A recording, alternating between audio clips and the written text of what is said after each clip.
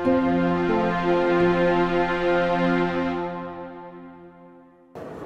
4, PDAC 2023, and today I have James Sykes, is that right? Yep. From Baselode Energy. How are you? I'm doing awesome. How are you, Tracy? You just told me off the record how you got your trading symbol, or your trading symbol is FIND, F-I-N-D? Yes. And we're pretty good at that. On our first drill program, we made a discovery. So I think that speaks to our reputation as being uranium explorers in the Athabasca Basin area. I remember the first time I saw your name in the past, and people have always touted you as being one of the most talented geologists in the market.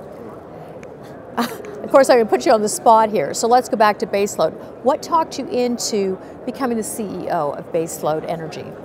It was a combination of things, but really it was a new opportunity to advance my career. It was getting back into uranium and bringing a new thesis to exploration and really pushing it forward. The group behind Baselode, so the OR group of companies, which is all helmed by Stephen Stewart, in our first meeting, we hit it off. We thought alike. I saw the potential with them. I saw how driven they were and passionate that they wanted to make discoveries. They wanted to create value for shareholders. And even with one of our directors, Mr. Charles Beaudry, on the technical side of things, we really hit it off. It was just a good melding of minds. So it just felt like the right thing to do and the right team to be with.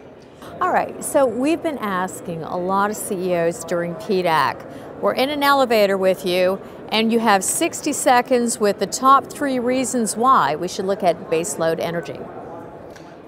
We're uranium exploration in the Athabasca Basin. Uranium's hot because nuclear demand is going to be hot. We've made a discovery, we call it AKIO, and it's as shallow as 25 meters beneath the surface. So to put that into context, that's the width of a hockey rink. So between surface and bedrock is all overburden. You scrape that away, you've got mineralization exposed right there.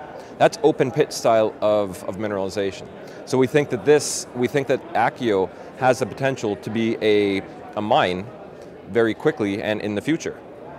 Well, respectfully, you just win the award for best 60-second answer for any of the CEOs during PDAC. Very good. And of course, you're world-renowned as a geologist. And now I got to ask you some investment questions. Are you ready? What kind of cash do you have in the bank? We've got about $8 million in the bank. $2 million of that is flow-through. And we plan to use that to start re-drilling on AKIO this May or June.